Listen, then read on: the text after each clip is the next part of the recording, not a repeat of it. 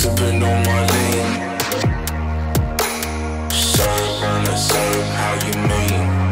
I said I'm sipping on that lean. Hey guys, and welcome back to another part of the building series of my AOS Falcon 7, my super long range build. Today we're taking care of the electronics and hooking everything up to the frame. Let's roll the intro and dive right in after.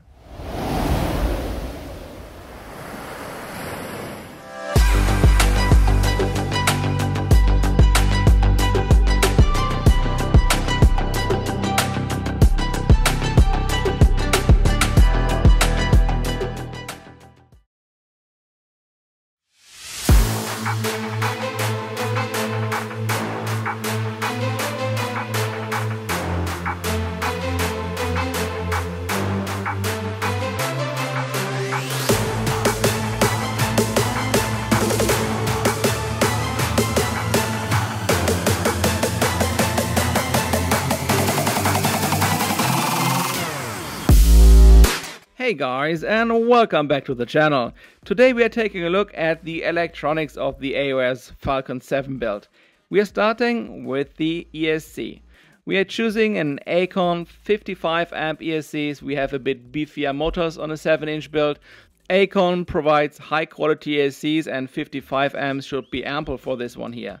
Also, like in most builds, it will live right in the center at the bottom plate. Main difference for this build, we have more space in a 7-inch frame rather than when building out a smaller frame.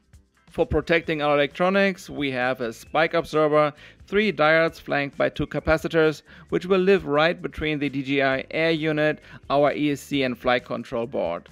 2 battery connectors will be soldered to the Acon ESC, giving us the ability to put batteries in parallel. That has the advantage that we can use for shorter flights, smaller batteries, and then having less weight and more agility, maybe for freestyle even, but for long range we can expand the battery capacity, putting 2 in parallel, 6 or 4S, and then extending our flight time that way.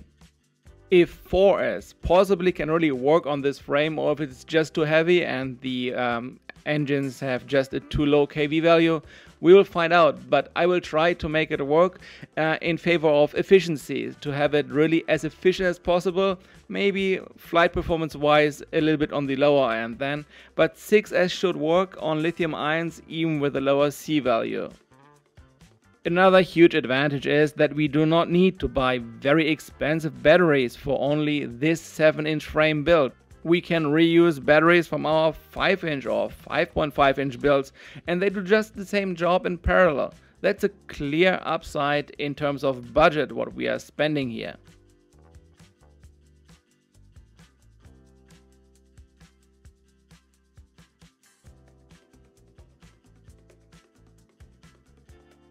Another nice thing to have is that the Acons are right out of the box compatible with the JBF7 flight controller in terms of pin layout.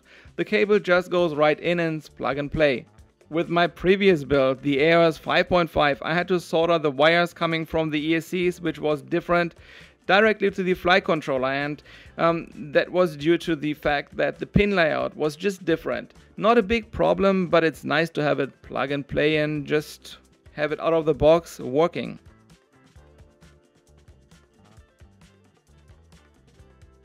For this long range build I'm using a Brain GPS module, hopefully a bit more robust, getting satellites a bit quicker. Then we have a buzzer on board to have somehow a chance to retrieve it and finding it again when something goes south.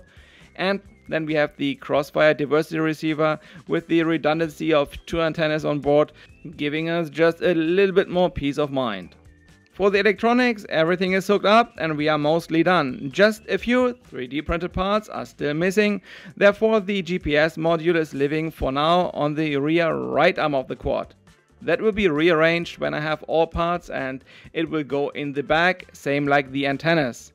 We will look at that in a future episode. And as always guys, thanks for watching. Like the video, subscribe to the channel, that would be really appreciated. Have a great rest of the day, stay safe and see you in the next one.